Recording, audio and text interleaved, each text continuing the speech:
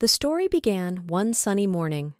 Someone persistently tried to wake up the princess of the Guinevere Principality. The girl heard the voice of her servant in her sleep, but she did not want to wake up. Princess Hilaria barely opened her eyes. The assistant began to hurry her lady, because they were almost close to the destination, and it was necessary to prepare for the exit. It was impossible to be late. The young lady did not understand why she was in such a hurry, because this was not the first time for the person to whom they came. Simply no one knew that she would come so suddenly and without an invitation. The servant did not care. The princess knew that 4 concubines came to the palace, but one of them died under unknown circumstances that no one disclosed. Today she came as the 5th concubine to change everything. The road began to change scenery even faster. It seemed that the driver couldn't wait to arrive at the place as soon as possible. Finally, the carriage stopped, and the maid came out first, offering her hand to her princess. When the princess went outside, she looked around a little. A luxurious road lined with trees led to the castle. The assistant waited a little, but then she was very surprised that no one came to meet them. Hilaria herself was not surprised by this, because so many concubines had already been sent to this castle that those who lived there eventually did not care who the next one would be, so she wanted to return. Finally, someone began to approach the girls, and the maid noticed it. The young man approached them and introduced himself as the senior servant of the imperial castle, Vladislav Svine. The lady took a closer look. The princess was amazed, because she had heard about this servant and knew who he was, so she was very surprised when she saw him, the most loyal servant around the emperor. He was also called the imperial dog. As befits a lady, she immediately replied that she was glad to meet him, but without hiding a sly smile, she said that the weather was so good that even the horses galloped faster. The maid had not been working for the princess for the first year, so she recognized her sarcastic tone immediately. The girl knew that only Hilaria could point out mistakes so openly, but it was somewhat alarming. However, Swain also understood the tone of the princess, but answered in his manner, assuring that he was not late to meet them. Turning slightly, the boy invited the girls to follow him to take him to the palace. It was obvious that these two had something against each other from the start. The girl immediately noticed this and understood that there could be problems with this, but for now they continued their journey in silence. Passing the road, all 3 entered the garden. The princess had heard of the majesty of the imperial gardens, so now she was sure of it herself, but she had the impression that they were on their way to a picnic. Katie didn't understand the lady's message, so she asked about it, but noted that she had a bad feeling that something was about to happen. The princess did not share her feelings, because she was not afraid of anything. Once, long ago, in the principality, Guinevere appeared as a ball primordial source. Thanks to her, the princess was able to see the future, which she denied the emperor. This future was terrible and bloody. In this vision, she saw the dead bodies of not only her loved ones and servants, but also the entire destroyed city. She stood in the middle of the street, engulfed in flames and destruction, but she could do nothing. There she saw her end approaching, but she could not believe that all this happened only because of her refusal. The girl watched her house burn, and tears flowed from her eyes, and insanity was in her head. The princess could only watch her life end, because it was too late to do anything. When the vision ended, the girl understood that she could not allow such an end. Hilaria was so absorbed in her memories that she did not notice how they finally arrived at the palace in which she now lives. The order was really big, and the emperor placed it at the disposal of the princess. However, the girl did not consider it a gift. For her, it was rather a prison for the following years, because the only reason for which the lady agreed to marry the emperor was the salvation of her people. The princess swore to herself that as long as she was in the empire, the ruler himself would not be able to do anything to her or her principality. She and Katie followed the butler into the palace. When they went inside, they were already greeted by a whole line of maids outside the threshold. A fair-haired girl came up first, and bowing respectfully, introduced herself as the eldest of them. Her name was Chaloster. However, Hilaria did not seem to be impressed by this. She carefully began to examine the maid, looking for a trick in her. Instead, the girl just smiled and offered to take the princess to her room. When the maid turned around, there was no trace of her warm smile. It was clear that she was not very happy with the new lady in this palace, and the princess noticed it, so she did not miss tricks. When all three left the palace, the lady turned to the servants and said that she was in such a place for the first time, so she forgot to say her name, enchanted by the sights. Chaloster looked carefully at the lady. The princess never gave her name, but instead introduced Katie, who was her childhood friend. There was silence for a moment. The maid did not ask my lady's name, showing indifference in every way. The princess's room looked very elegant. It was clear that attention was paid to every detail in the interior, and the smell of flowers was such an aroma that even she thought it was too cloying. This luxury brought tears to his eyes. How everything was prepared for the first night with the emperor was too elaborate. She walked forward a little to look around and met Chaloster's gaze. She examined her. After a short silence, the maid noticed that the lady had fairly fair skin, which all northern women were famous for, so she understood that any dress would suit the princess, bringing a smile back to her face. The maid offered Hilaria a red dress, and she accepted, but noted that she had brought all the necessary things with her, so she would first like to try on something that the maid did not like. But she curled her lips in displeasure and said that the Vladislav castle had its own clear rules that could not be violated, so the princess could not wear whatever she wanted and chose that dress. Chaloster also said that each outfit had specially embroidered flowers, and each of them had its own meaning. So for the emperor, they were purple, for the empress red, and for the servants pink. So if the princess doesn't wear an outfit with the appropriate flower, it would be a violation of the rules. The girl was upset, but did not want to argue. She was surprised by such restrictions, but thought there were reasons. Milady thought that the flowers on the clothes somehow prevented murders by poisoning, but such things could be done by any bribed tailor. The maid did not explain anything further, hinting at other rules. The girl emphasized that all this was necessary to please the emperor. These words made the princess quite angry. She faked a warm smile on her face and approached the maid menacingly. Melody gently touched several dresses and in a threatening tone hinted to Chaloster that she must have forgotten who she was talking to. The girl was stunned by this, but only incomprehension escaped her lips. Hilaria explained that she was a simple person by nature, like the rest of the people of her principality. She just wanted to do everything according to the plan, to give birth to the emperor's son, but not to stay here for a single minute longer. The maid understood that she had made a mistake, but she had no thoughts of offending the lady. She only wondered how such a young girl had so much oppressive power. Meanwhile, the princess came closer. The lady emphasized once again that she was not at all interested in the rules regarding flowers on clothes. She only had her own agenda. Chaloster retreated a little, frightened by the sudden change in the princess's mood.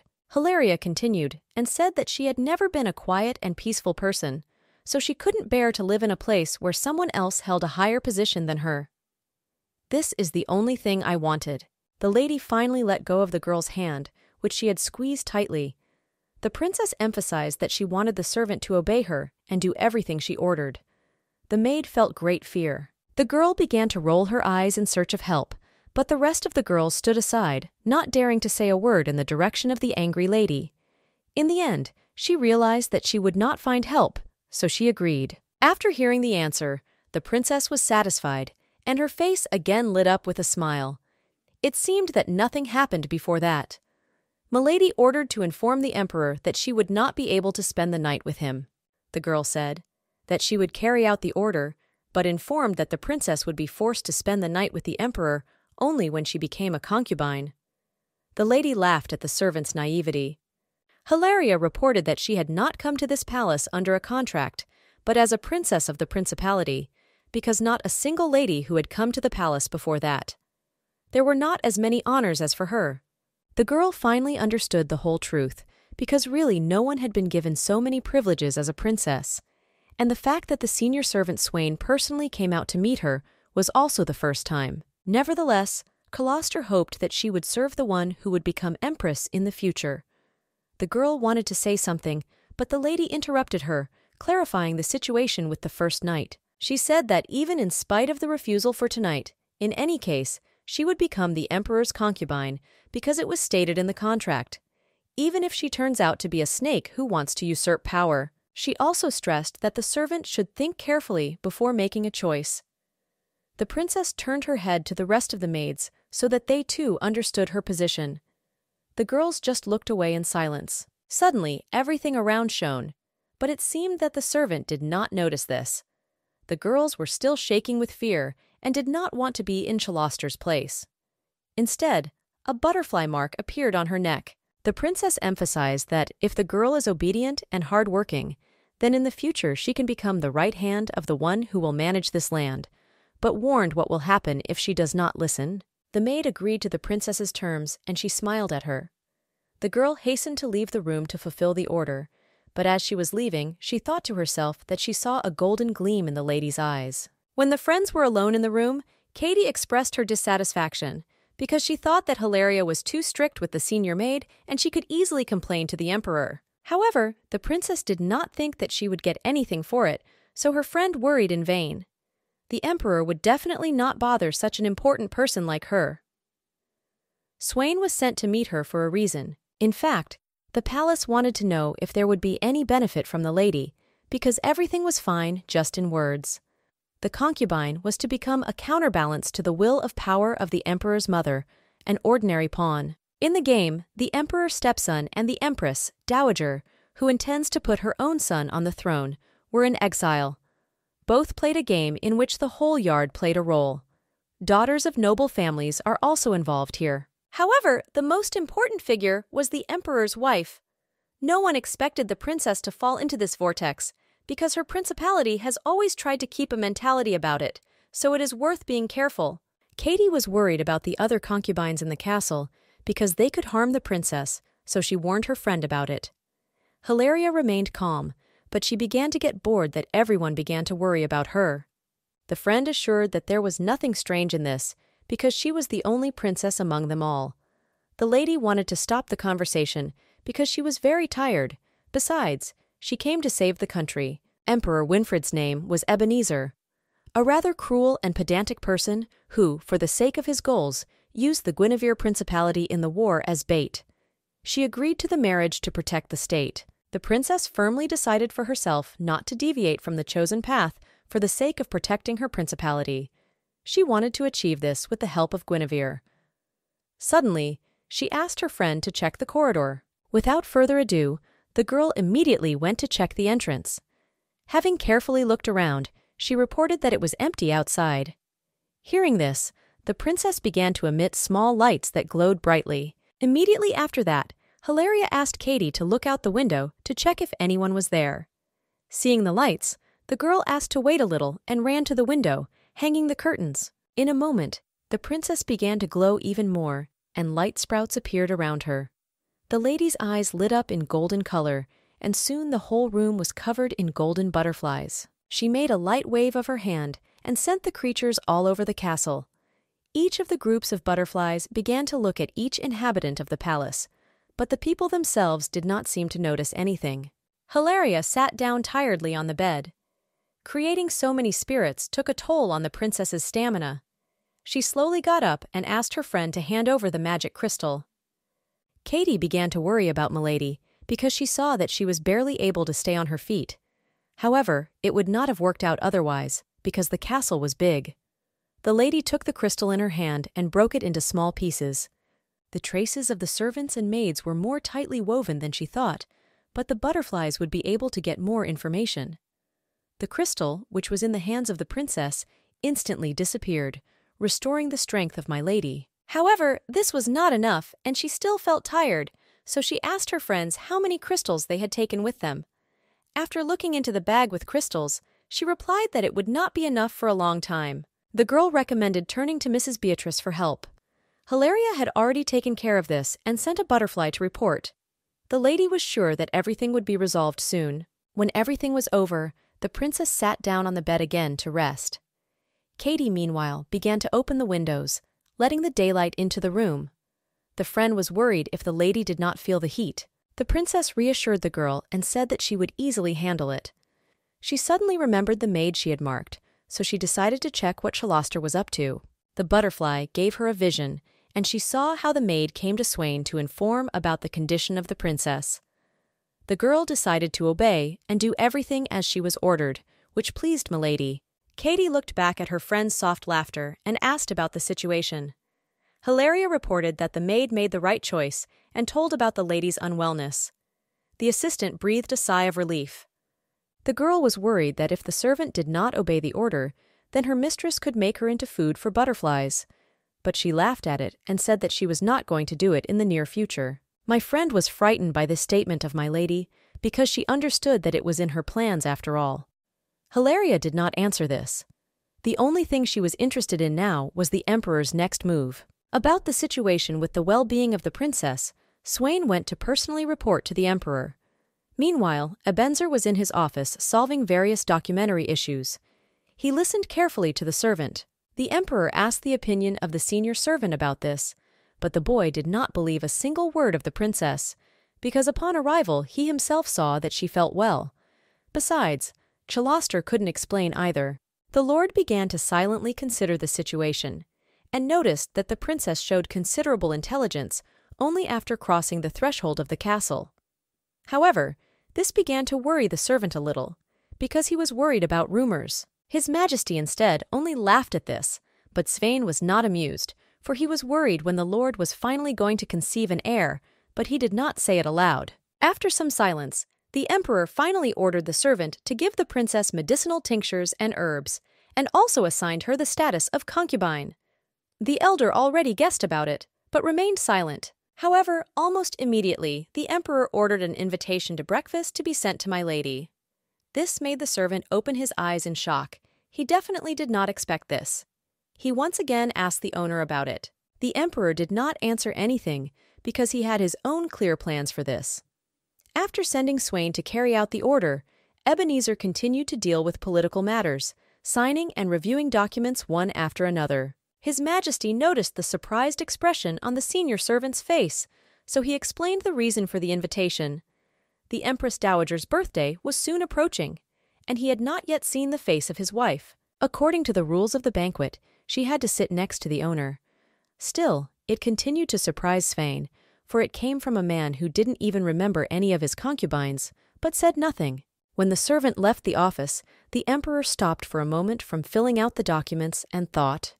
He was impressed by the dexterity of the princess, because she was able to recruit Chaloster on the very first day. It was already evening when the princess was sitting in her room calmly sipping tea. A servant suddenly came in and gave her the news of tomorrow's breakfast, to which she was invited despite her condition. Her own maid personally came to inform about this. The girl assured that the emperor was doing this because he cared for her. However, I thought to myself that such a situation had arisen for the first time. The servant was really surprised by the fact that the emperor had a completely different relationship with his mistress than with other concubines. She began to calm the princess and said that there was a wonderful cook in the castle. Hilaria exhaled heavily and remarked sarcastically that at least the food would be tasty. Immediately after that, she announced that she had a visitor tomorrow, so she ordered Chaloster to prepare everything for this. The maid apologized and decided to ask who to expect tomorrow. The princess replied that she would be waiting for the daughter of Marquis Genesis. This shocked the maid because he was a very influential person. The girl did not understand the connections between these two families and who Milady herself was in the end.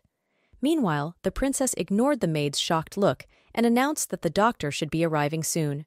The doctor had to come to accurately diagnose my lady that she was feeling a little sick. These words distracted the maid from her thoughts, and she quickly began to recite the words and to deal with the rest of the questions herself. Already about to leave, Chaloster stopped for a moment and carefully looked at the lady. She saw that the princess had considerable charisma, which was difficult to describe, and reminded her of the Red Queen Guinevere. The next morning came. There were many rumors about the emperor, but the main one was that he took the throne at the age of 15, having reached the very top. He took power from the Empress Dowager. After that, many began to say that his reign was significantly different from the previous ruler and was much more profitable. There were many rumors about his appearance and abilities. However, he took all the rumors only as a lick. But the princess herself now managed to make sure of this truth herself. The princess kept moving her fork around the plate, unable to force herself to eat. The emperor asked why the girl was not eating and met her angry look. She was envious of the fact that a smile had been shining on the owner's face since the very morning, while she barely put herself in order. The princess pricked a leaf of lettuce on a fork and put it in her mouth, demonstratively showing her pride, but looked away from the owner. Ebenezer just smiled and looked at her intently. He noted that the princess was quite sweet and did not look like the dangerous witch that Swain had described her as. The emperor wanted to start some conversation, so he said he was glad to see her appetite. However, the girl met these warm words with caution and caution. With a cold look, she thanked for the care and said that after sleeping she felt much better. This pleased the owner. If something bad happened to her, he wouldn't be able to look his father-in-law in the eyes, after which he smiled again without missing the opportunity to look at her. He noticed that she smiled only with her mouth. Instead, her gaze was very cold. Her whole body seemed to be cold. Changing the subject, the emperor asked if she was ready to spend the night with him, if she already felt well. The princess refused, much to the emperor's surprise, but he did not pretend, instead only asking the reason. Hilaria explained, "That does not want to be on a level with others, but wants to become special." The lord asked her to explain what she wanted, but did not let her say a word, stressing that he could make her empress right now. However, the princess did not like it. She took it as a threat. The dowager empress had always and until now controlled the aristocracy and power near her. So milady understood that in such a situation, the emperor wanted to turn a woman against her principality. The princess could not allow this, so she made an innocent look, as if she did not quite understand the joke, and declared that such a small person as her could not bear such a burden. She began to humiliate herself a little. However, the emperor said that he did not care about it. The main thing was that she became his flower for him. The girl was stunned, because she understood that these words were already a warning, not deserving of more. The princess did not want such a fate for herself, did not want to become his thing, so she announced that she did not want to become an empress either today or on another day. Instead, she asked for a favor. The owner was interested. But Hilaria was in no hurry to tell what exactly she wanted, but promised in return to fulfill what the emperor wanted more than anything. The atmosphere in the hall became a little creepy. With a cheerful smile, she promised to get him that old raccoon who lived in this palace.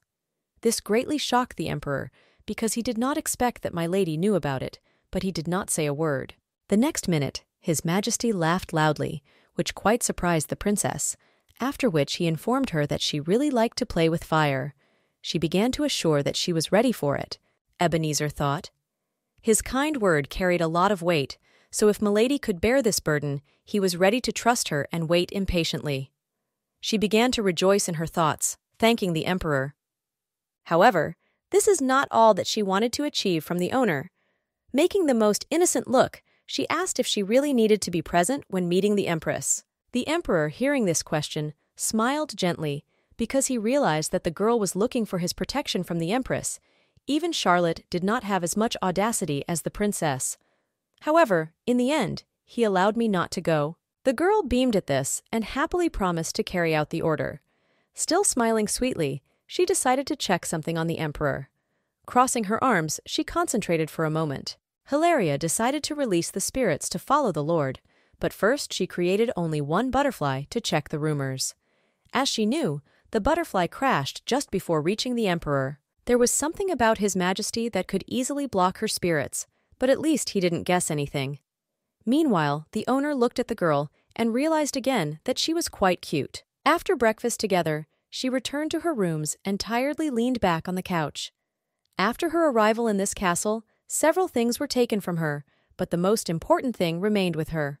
The princess just waved her hand, and the butterflies immediately brought her an unusual book.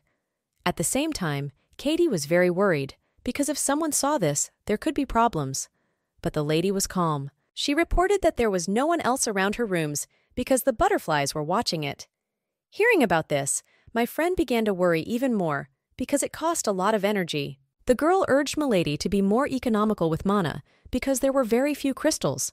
However, Hilaria assured that this issue will be resolved soon. But the money was needed now. The assistant looked at the princess with a questioning look because she did not understand why she had the money. The lady explained that in order to catch the raccoon promised to the emperor, she began to read the book carefully, with the information that the princess had gathered before coming to this palace, including everything she could learn with the magic bullet. The best trump card for making money was the arms trade. In the past, there were several clans that were engaged in this illegal arms trade. She wanted to secretly gain access to the business, then she could legitimize the trade and arrange the deliveries. Milady knew the Empire was preparing for war, so it might work. Katie imperceptibly approached her and looked into the book. The girl was surprised that the princess really wanted to do this. Hilaria was sure that this was the perfect activity for her situation. The friend agreed, but still assured that it could be very dangerous.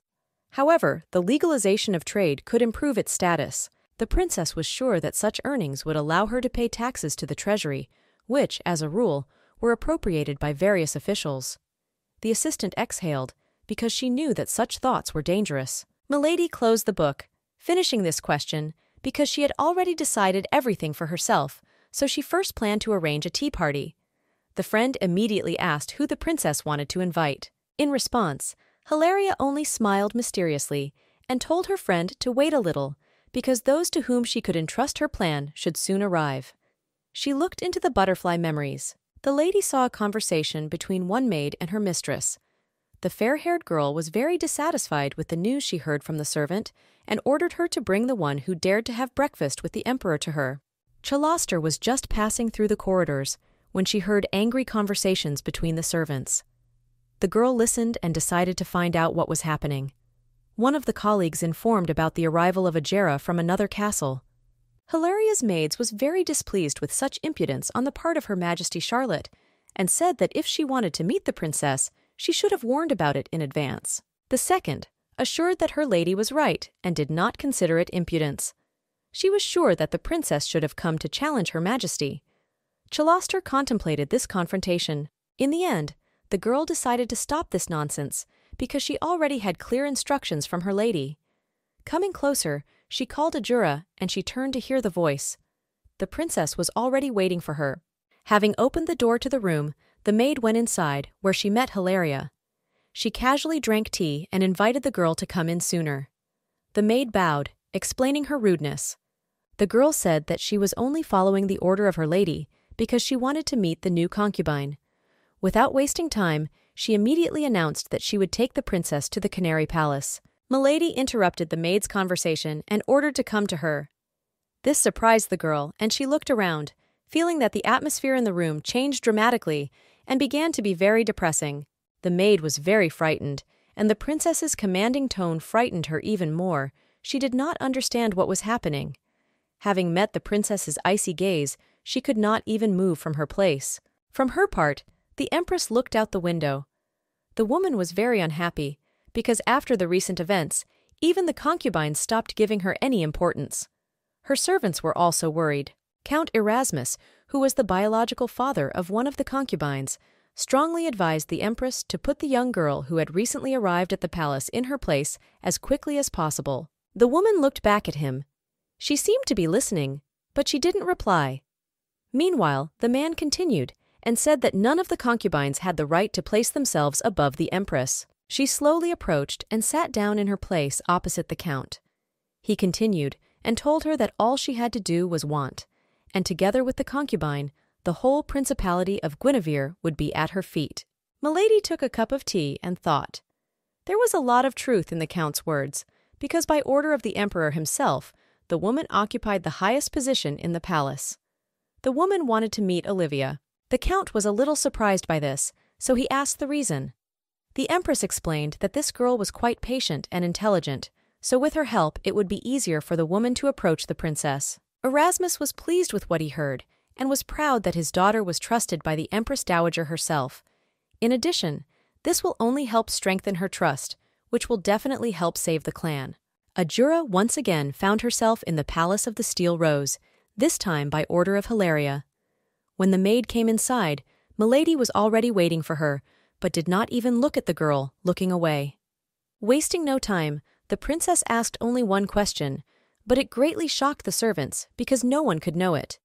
The lady asked who exactly treated the concubine Venetia to the cake with which she poisoned herself. The girl began to fold her hands, unable to answer. She did not understand how she knew this information. Lady Venice died a couple of months ago, and the details of her death were not known to anyone. No one even suspected that the reason for this was an ordinary cake that she ate before her death. No one knew, except the culprits, of course, so the question arose as to how Milady knew. Ajura was on the verge of panic. Words could not fly out of her mouth. She was frantically changing her dress, and the princess noticed it, so she said with a smile that she hadn't told anyone about it yet. However, now Hilaria understood that she had caught the girl, so, hiding a warm smile, she ordered the maid to kneel, and she immediately obeyed, exclaiming apology. She bowed her head even lower. Milady thought and realized that judging by the reaction of the servants, Charlotte was the most influential among the concubines right now. She was not mistaken when she thought that she could be entrusted with the organization of the tea party. In a moment, she turned to the maid and asked the real reason why she came to her. The girl anxiously began to say that all the concubines wanted to meet the princess, which she informed. However, Milady was not interested in this at all. She did not care and told the maid about it. The lady deliberately informed that she was a princess of the Guinevere Principality and asked if Charlotte had a higher title. The girl began to answer that it was not so. Panic gripped the poor woman more and more. The princess was getting more and more annoyed, but did not show it, only clarified why the lady allowed herself these orders. Without another word, she sent the senior maid of the Canary Palace back to her mistress, and without explaining anything, said that she should already know what to report to her mistress about everything and sent her away. The maid immediately left the room without delay. The rest of the girls just stared at her without saying a word. Each of them began to sympathize somewhat with the jury, but were glad that they were on Hilaria's side. When the door closed behind the maid, Katie breathed a sigh of relief. The princess immediately drew attention to this, thinking that the girls wanted to say something, but they immediately refused. I didn't want to talk about it. The maid, meanwhile, was walking slowly through the corridors back to her palace. Her legs could barely carry her. She felt that her heart was about to run into her heels. It seemed that the princess was looking through her. She had the feeling that she was still being followed, so she turned around, but without noticing anyone, she moved on. Rumors about Lady Charlotte have just started. The maid hoped she hadn't made a mistake. As soon as Ajura approached the princess, it felt as if she was under a spell and there was no way to disobey. She heard that the lady was only in her 20s, so she didn't know where she got such strength from. She continued walking, knowing that if she came empty-handed, her mistress would quarrel, but it was better than being next to the princess once more. There was a feeling that soon everything would change. A carriage was speeding along the already familiar forest road. A girl with bright blonde hair was sitting inside. She kept looking out the window, waiting for a quick arrival. Nearby, they tried to silence her. Laughter was heard in the emperor's office. Swain turned to the lord's voice and asked what had amused him so much. Ebenezer informed the servant of the latest news he had heard from the rest. The boy also knew that the princess literally put Ajura on her knees.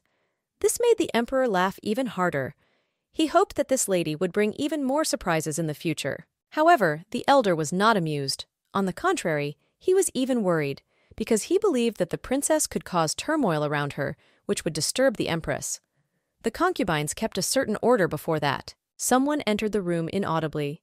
Carefully placing his hand on the shoulder of the senior servant, he replied that there was nothing to worry about, but he liked it even more. Duke Vanique Clarinet smiled. The young lord believed that the princess could be a breath of fresh air in this rotting swamp that the palace had now become. The emperor looked up at the guest and greeted him with a nod. Herzog did the same. His Majesty confirmed Vanique's words with a satisfied smile, saying that the princess was indeed different from the rest of the concubines. He suddenly remembered her favor request. Her look and grace began to captivate the emperor as if he saw a rosebud in front of him. Meanwhile, Swain noticed that Lady Charlotte would not look at it so easily and could do something. The emperor assured that Hilaria was not one of the simple ones either, but this did not convince the senior servant. The guy started to panic, because a big conflict could happen. He did not want another scandal. The elder began to wriggle out of the count's hands in the hope that the emperor would listen to his requests. The lord, meanwhile, only smiled. He was very interested in what the princess would do next. A carriage arrived at the palace, from which Beatrice slowly got out Genesis, the only daughter in the Genesis family. They immediately came to meet the girl. Chalaster respectfully bowed her head as she greeted the princess's guest. The lady already knew this maid, but she was a little surprised to see her in Hilaria's yard. The maid confirmed that she now serves in Milady, and the friend asked her to take good care of Milady. With a joyful smile, She explained that the princess had never been to the imperial palace before, so she did not understand people well. Milady could be difficult at first, so help is needed. However, the maid herself could not imagine that the princess had problems at the beginning, because she herself saw how she could easily subdue any servant, but she did not give it away. Beatrice called her maid. The servant came, and the girl asked her to bring the package they had taken with them. The maid obeyed and quickly returned with a box, inside which was an ornament, a gift for Milady. Chaloster looked around at the exquisite diamonds shining inside the earrings and necklace. The maid could not take her eyes away, because she had never seen such luxury before. The stones seemed to shine brighter than the sun. In a moment, the servant forced herself to look away, and offered to show the guest to the princess. When the door to the room opened, then Beatrice, meeting Hilaria's gaze, threw herself into her arms. Hugging her friend tighter, the guest felt as if she had lost a little weight, which she was not happy about, so she asked if she was eating well. Hilaria only smiled at this and replied that, on the contrary, she got better. The princess sent Chaloster to bring tea and treats to the room. The maid obeyed and immediately went to carry out the order. When the maid disappeared, Bia immediately asked about the magic ball. The girl asked whether the princess checked all this for the truth. Milady calmed her down and offered to sit down first, clarifying that she didn't need to check it herself as she had found another way. The princess reported that the number of horses sold to them by Erkin had halved, and their quality was much better. This coincided in time with the attack of the Zakari tribe, which did not have normal weapons. She frowned a little, and her tone became more serious. Milady was sure that with the help of this tribe, Erkin tried to strike at Guinevere. Soon, probably, he will enter into negotiations with Oswald. Bia began to worry. She understood what this could lead to, because Oswald always had his sights set on the Empire. Hilaria confirmed her fears with the start of the war that the two were definitely preparing for. The princess confidently declared that the only thing she can achieve now is the unification of her principality with the Empire to prevent this war. Her friend was completely on her side and asked how she could be useful. Milady immediately asked the girl to check the clan that was engaged in arms smuggling. The friend was surprised and a little scared because it could be dangerous, but she was assured that there was a plan for this. The princess said that first of all she wanted to have a tea party. As a new concubine, she had many reasons for this, but first she needed to gather all the necessary information. She also asked a friend to check on Duke Clarinet and Count Nartan. As Hilaria knew, these were one of the most influential clans. It would be even better if they could collect compromising material on them. While the ladies were talking and making plans, Katie was putting things in order. She came across a gift that Bia had brought and said that they would be able to last 2 months on this. The girl immediately smiled. She was glad she could help by bringing everything she had, though she was a little worried that Chaloster might start checking the boxes. But that didn't happen. The princess took a single crystal and began to examine it. In a moment, I was pleasantly surprised, because these were high-level crystals. The friend said that she worked a lot to get them and promised to bring more. She admitted that she had bought an entire empty island where these crystals were located. She did not know that the extracted crystals would last for a long time, but she promised that she would send another batch in the near future. Katie, hearing the ladies' conversation, was glad to hear that everything was slowly getting back to normal, and plans were being made, so she decided not to disturb the girls and went on sorting things out. Hilaria sincerely thanked Bia. Meanwhile, Ajura returned to her mistress in the palace. Lady Charlotte expected that this time she would not come alone, but noticing the maid who was barely weaving, she became very angry and almost killed her on the spot. In the end, tea and treats were brought to the rooms, and the friend immediately began to treat herself.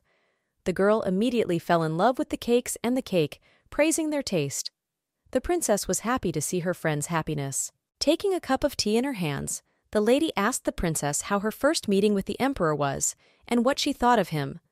But I thought about how to answer better, because I didn't want to make jokes about it. The princess did not want to admit to her friend that she found the emperor quite handsome and replied that he looked dangerous. Bia was surprised and asked if it was because she didn't want to spend the night with him. Milady replied that she simply does not like it when someone lies in her bed. All this was heard by Chaloster, who was standing nearby. For herself, the maid noticed that the emperor was not just anyone, but kept silent. Beatrice almost choked on her tea when she started laughing so hard. She liked her friend's answer very much and said that if the other concubines had heard it, they would have fainted, and she also had one piece of news. A friend reported that a ball for the Empress's birthday was soon to take place. However, the princess already knew about it. The girl asked if Hilaria had prepared any gift, and the lady thought about it. Charlotte still could not calm down. In fact, she became even more angry. She did not stop blaming her servant for everything. Azura did not answer anything to this, only bowing her head and apologizing. The rest of the maids immediately began to clean up their mistress's broken serving utensils. The lady's anger spilled over to the rest of the girls, and they worried that they would not get it. The concubine called the princess a lot. She stopped screaming and breaking everything for a moment. The lady did not understand why the new concubine did not show her any respect, as the others did. Thoughts were interrupted by Azura, who warned. The maid informed that the princess was not like the others, so she should be careful at her expense. But this only annoyed Charlotte. She did not believe a single word of the servant, scolding for it. The lady blamed the girl for daring to say something else to her without completing the task. But the maid only wanted to warn, but they did not want to listen to her. The maid understood what this would lead to. Charlotte calmed down and turned to the window, looking into the distance. Without even looking at the maid, she ordered her to once again go to the palace of the Steel Rose and inform her of her arrival. The day of the meeting came, and people around were preparing for it. The princess was also supposed to come, so she actively prepared and was helped by Closter, who really knew how to dress up beautifully. The lady sincerely praised her. Milady thought to herself again that her maid was really talented in this. Because among the higher people it was necessary to follow fashion, it was the basis of social life.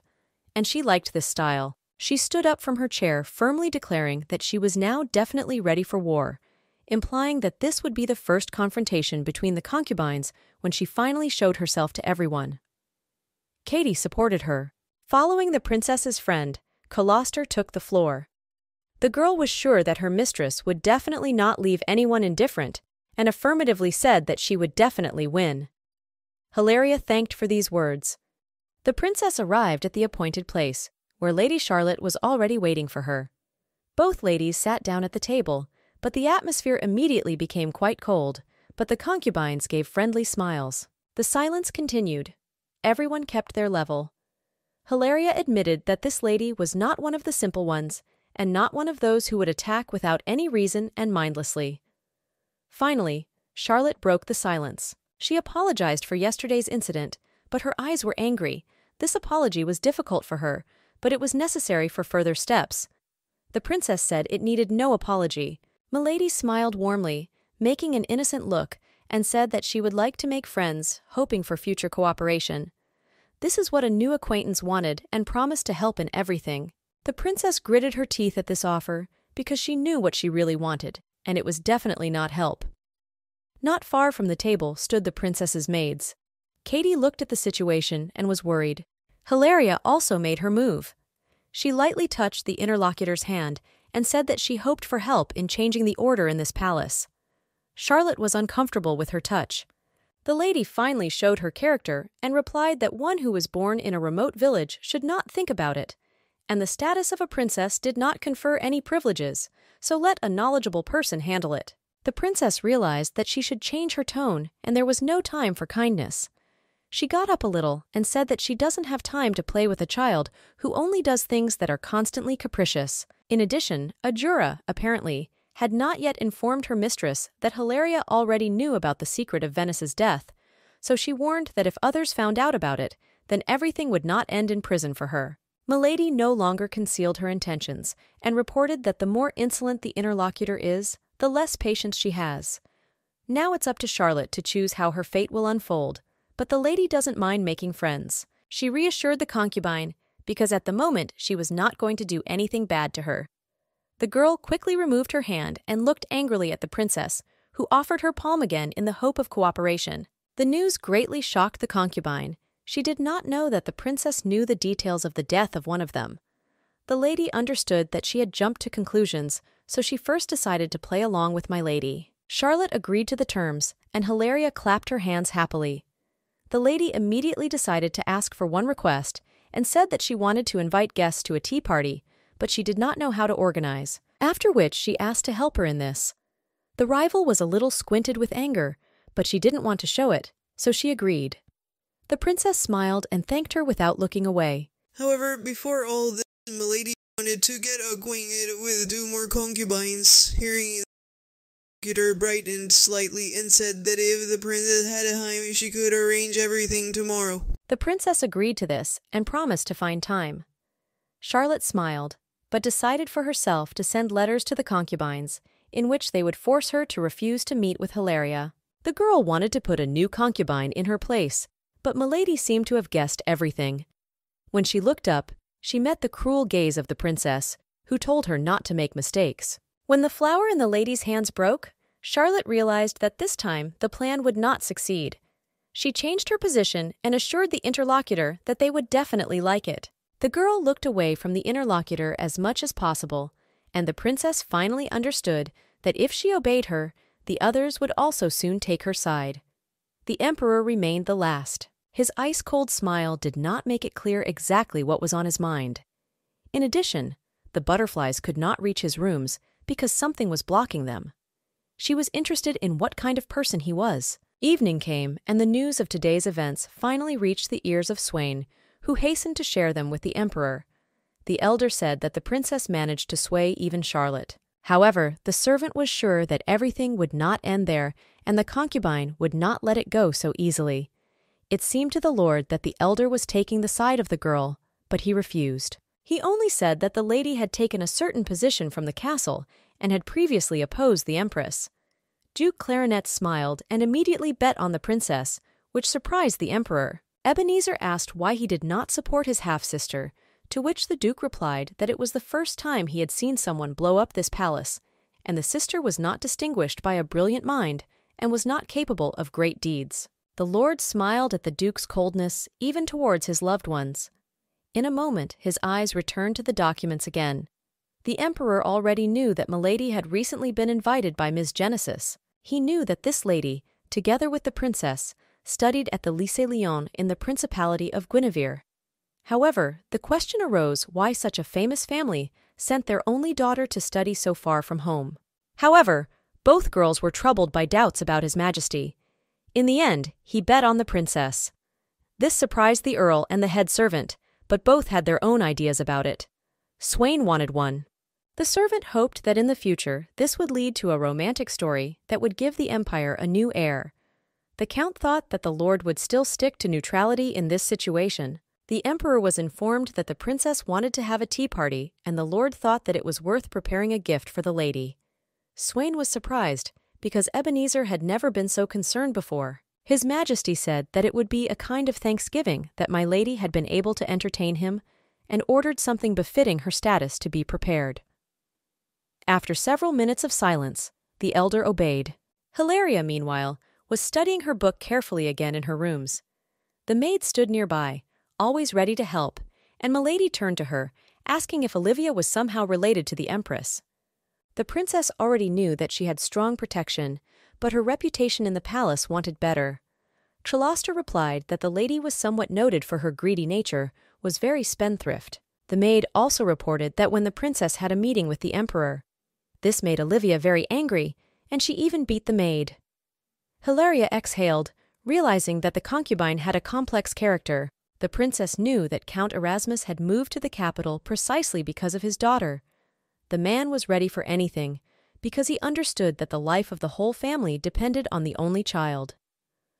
Milady asked about Jane. The maid replied that she was the only one who maintained neutrality. Although she communicated with Lady Charlotte, she was also closely related to the Empress, who was at enmity with the concubine. In addition, Jane was quite modest and kept away from family life. The princess also knew about this, because her butterflies could not find the girl outside her rooms, which was a little surprising. However, the future that the princess saw did not at all correspond to the description of the young lady who wandered about her now. Hilaria abruptly closed the book and decided to meet her personally, thanking the maid. The next day, the concubines came to meet the princess.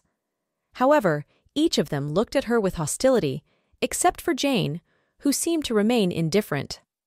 Milady thanked them for coming. The concubines sat down at the table and the princess took the floor. She thanked Lady Charlotte for being able to gather everyone, but looking at her she noticed that the girl looked depressed, even in front of everyone. This greatly surprised Milady, because she thought that the lady would behave as usual so as not to let her authority in front of the other concubines. It seemed that yesterday's conversation had confused the poor woman. The princess decided to leave it for later and turned her head to Lady Jaina. She immediately reciprocated, but she remained quiet and calm as they said. Milady turned her attention to her hands. She noticed that her joints were very protruding and there were calluses, so she concluded that the girl liked to spend time fencing. Usually noble ladies have delicate and beautiful hands. The princess decided that she would definitely talk to her separately later. Meanwhile, Jane did not understand what was happening. It all started with the fact that I received a strange letter from Charlotte, and the atmosphere is also strange. Olivia looked nervous, but she didn't hide it. She also received a letter, and what's more, she didn't like that the new girl was sticking her nose everywhere.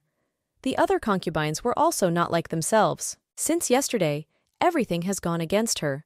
First, my father came home very late, and then that letter.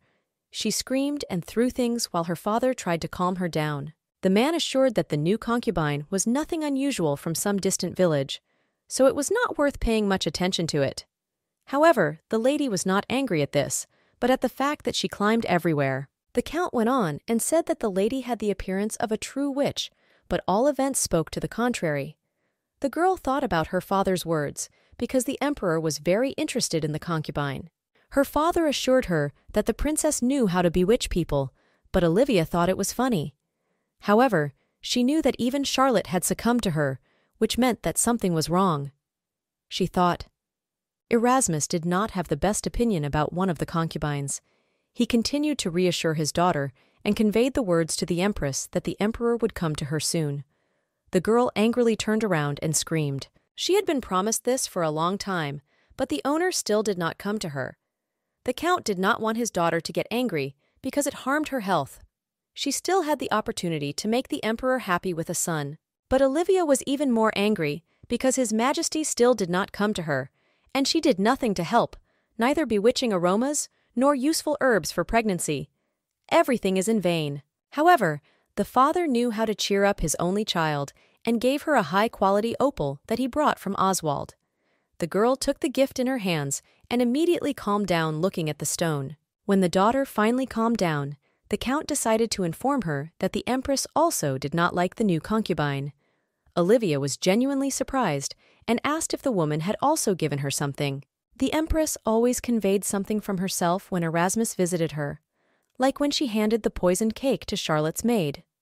The girl laughed at the concubine who did not know the truth. The count replied that the empress did not convey anything special. She only said that she hoped to soon expel the princess from the castle, because she was also like a bone in her throat, but she wanted the lady to help.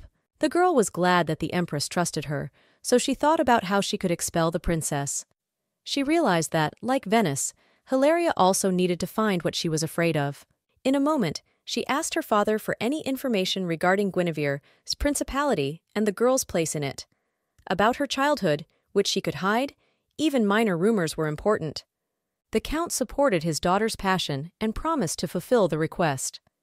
She smiled and told herself that she would not betray the trust of the empress and her father, so she promised to win this case at any cost. Sitting at the table now, she remembered yesterday.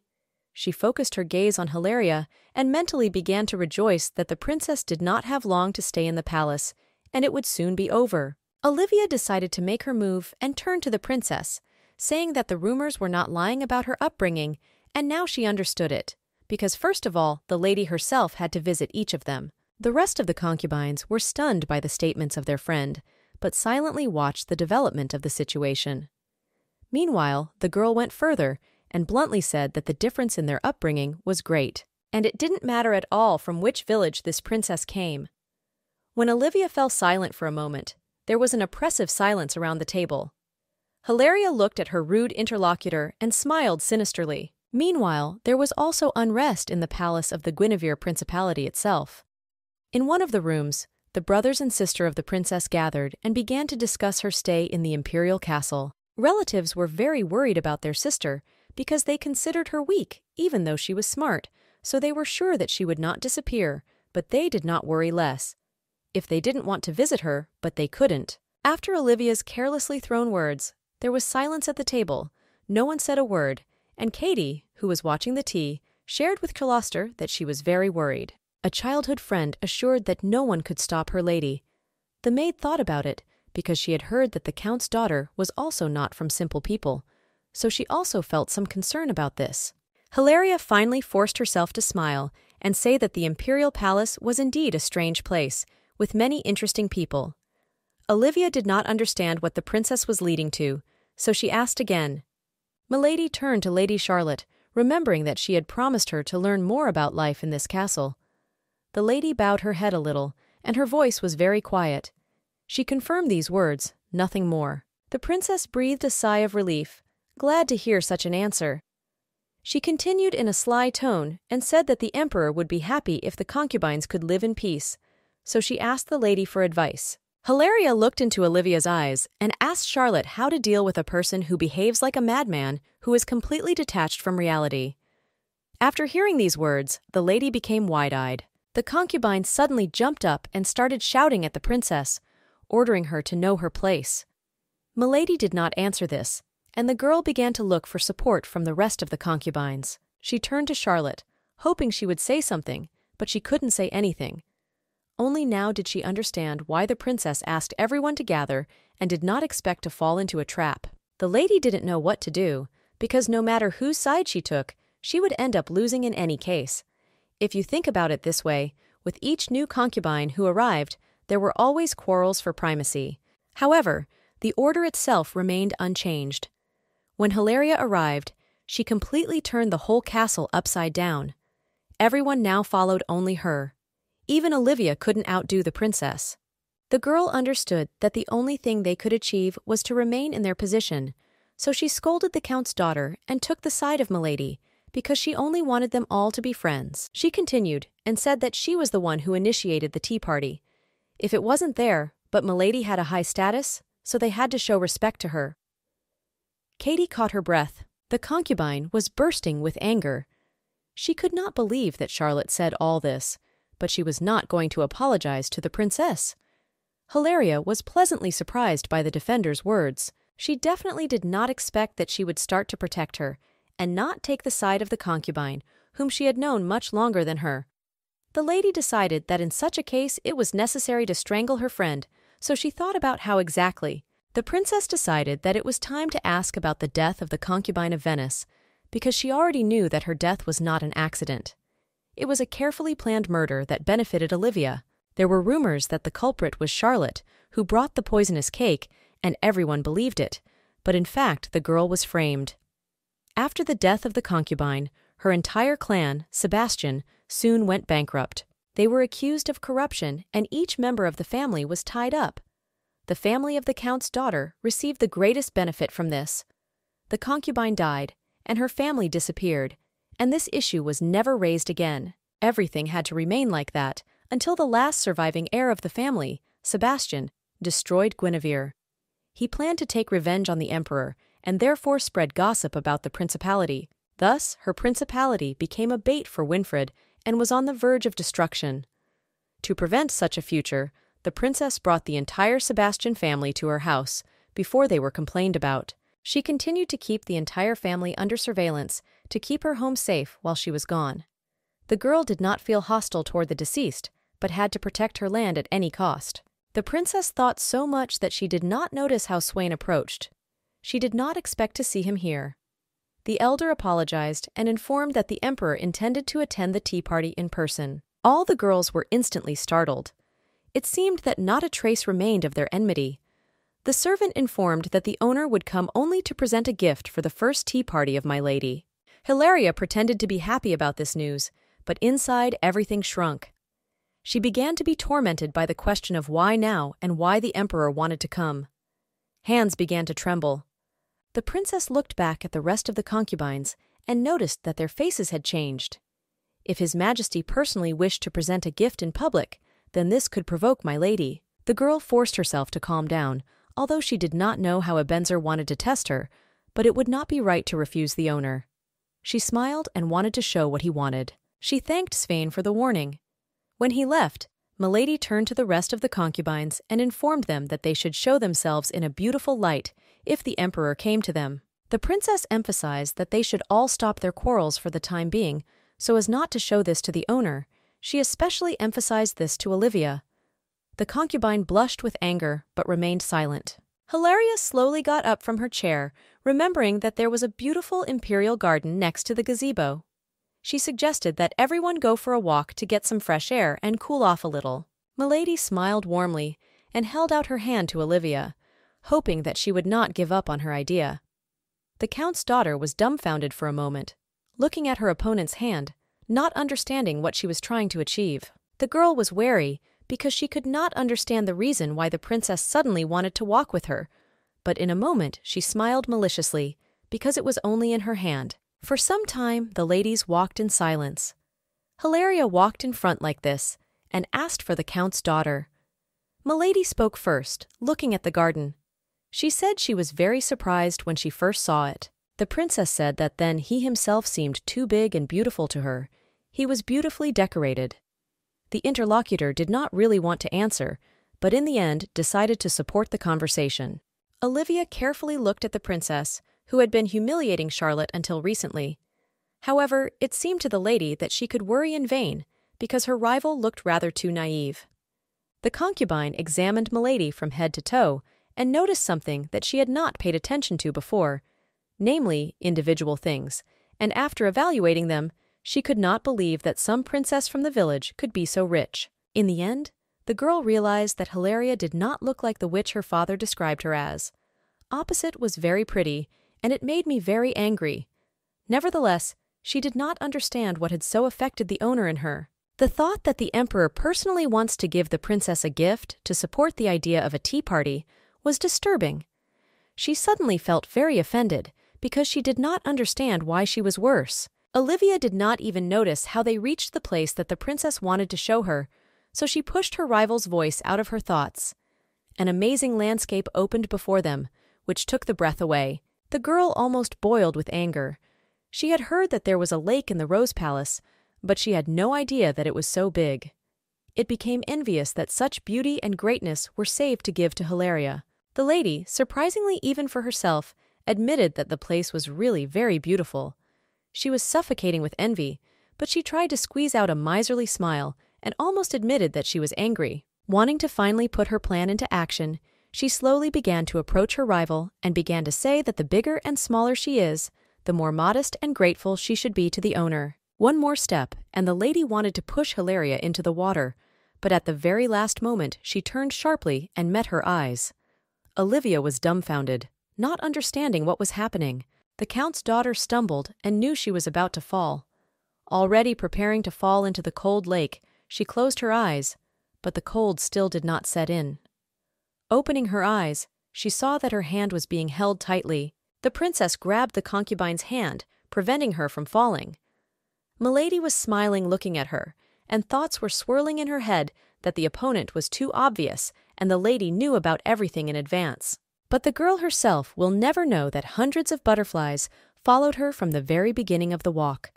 This could be noticed at the tea party, so the princess specially brought her here. The concubine began to break free and scream at the princess to let her go.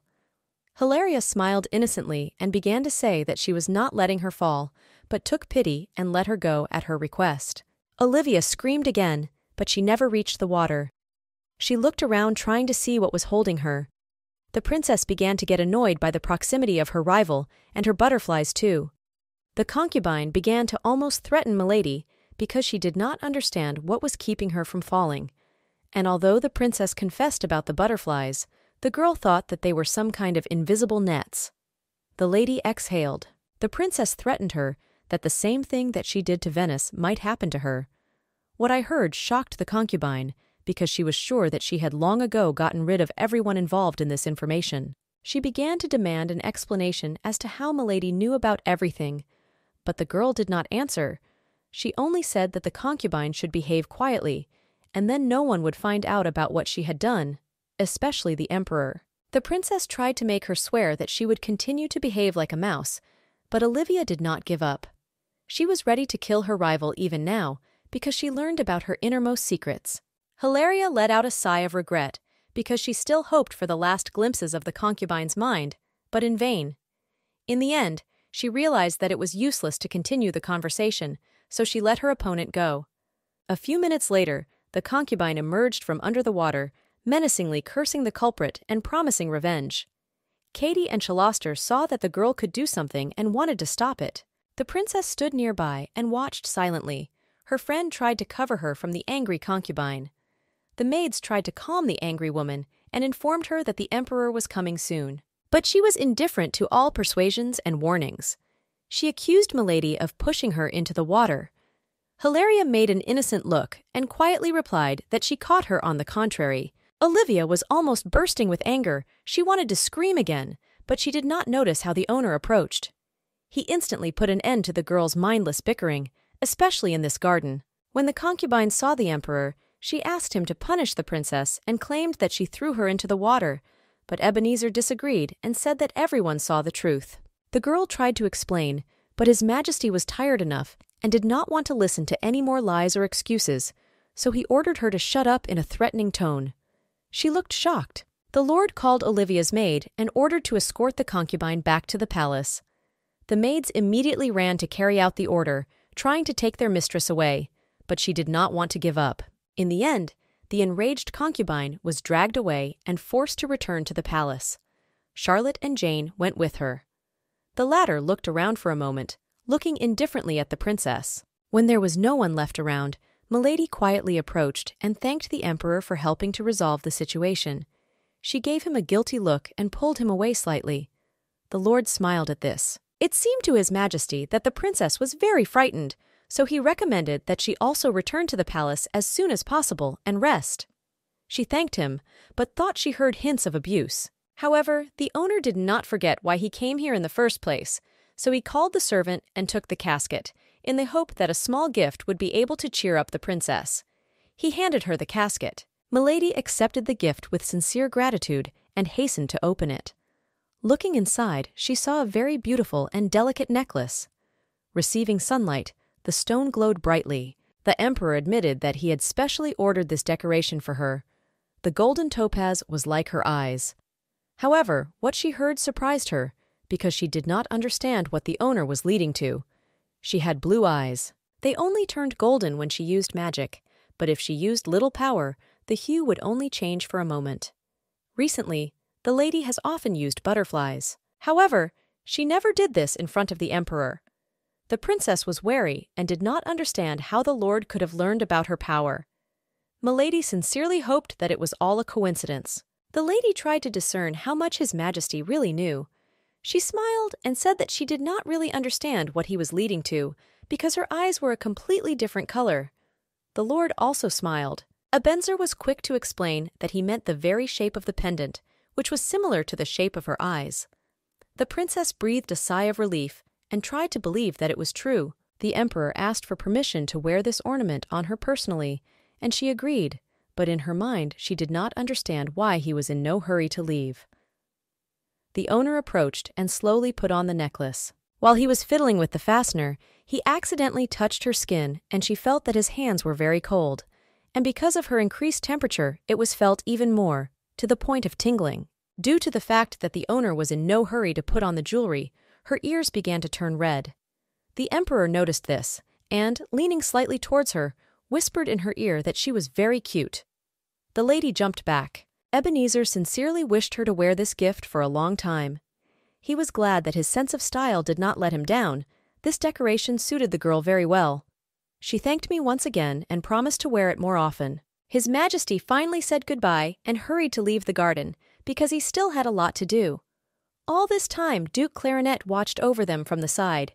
The young gentleman carefully looked at the girl. The Duke saw the princess for the first time, and looking at her, did not notice what they were talking about. He paid special attention to her eyes, which, he had to admit, attracted attention. The emperor suddenly called him. Clarinet realized his mistake and immediately started apologizing, explaining that he didn't mean anything bad. The emperor smiled with satisfaction when he saw that the Duke had admitted his guilt. However, in a moment, the Lord's gaze became icy, and he warned the Lord not to loose his tongue about the princess. Otherwise, even he would not be able to save him. The Duke bowed his head more, promising to remain silent. However, he could not escape the fact that the Emperor really treated the princess differently than he did with other concubines. It seemed to the gentleman that there was something between the two, but he did not know what. Returning to her room, she almost collapsed from exhaustion. After sitting on the chair, I didn't want to get up anymore. Katie supported her lady because she knew that she had a very difficult time today. Her friend also brought crystals, but the princess didn't want to do anything today, and she could regain her strength only after a good night's sleep. The maid asked if the lady needed anything else, but she sent her away. When the girl left the room, she informed Closter that the princess had sent them both to rest today. The maid did not argue, but noticed that the relationship between the Emperor and the lady had become better. Katie did not attach much importance to this because she had known the princess for a long time and was sure that everything was completely wrong. However, the friend was sure that if it was true, it would be better for everyone. In a moment, the girl turned sharply, remembering that Hilaria could have eavesdropped on their conversation with the help of butterflies. But she could not admit it. She only told the maid not to say too much. However, the conversation of the girls was followed not by the princess, but by the Emperor himself. On his hand sat a butterfly, which Milady had created to follow the Emperor. He felt somewhat sorry for the words of the maid. The Lord found out that the princess controlled the spirits of fire. He felt it, because this little butterfly was blowing a strong flame. The butterfly suddenly began to fuss, trying to escape. The Emperor tried to catch the spirit, but it could not escape far. Ebenezer knew this, because the butterfly was flying inside the cage, which was visible only to him. The insect tried to fly away, but could not. His Majesty continued to speak to the creature and asked him to be patient a little longer until he and the princess became closer. After that, he promised that he would give a name to this spirit. The owner thought about it and decided not to delay the promise, so he named the butterfly Hill. That was how Bia's close friend called the princess, and His Majesty knew about it. He smiled with satisfaction. The princess sat on the veranda in her palace and thought. She had already taken off the jewel the owner had given her and put it back in the casket. Milady could not understand why exactly. It was a pity that she could not make her butterflies fly near him. Suddenly, the lady remembered the moment when the Emperor had put that necklace on her and whispered sweetly. It made me a little angry. For her, it was a kind of insult because she did not consider herself cute. She was sure that Ebenezer wanted to make fun of her in this way. The princess decided to strike back at this rudeness. She thought about where she could hit, and it occurred to her why he became emperor in the first place. Even despite the love of the subjects, most of the aristocrats supported Prince Nason. The emperor lost his own mother when he was still a child, so she thought that it was much more profitable to take the side of the son of the second empress. However, after the death of the previous owner, he was sent into exile. Just then, Ebenezer ascended the throne. The princess continued to search for a reason, but the only thing that came to mind was the possibility of some kind of treaty with the previous emperor, or some secret being the cause. It still bothered her that her butterflies could not get close to him and died immediately. All these thoughts gave her a headache. Everything was very confusing, and my lady breathed hard. She needed someone to share these thoughts and feelings with. She quickly enchanted one butterfly and sent it to Beatrice to convey the request for a meeting for tomorrow. Meanwhile, in the Begonia Palace, Olivia did not stop getting angry, but no one, except the poor servant, heard her. The maids suffered severe physical injuries while their mistress smashed everything around them. One of the maids finally dared to speak to save the rest from beatings. The girl reported that everything looked as if the concubine herself had fallen into the water. The lady turned sharply at the servant's voice. The poor woman was very frightened, so she immediately said that all the maids believed the words of their mistress and suggested that the princess might have been up to something. Milady agreed with this because she herself thought so.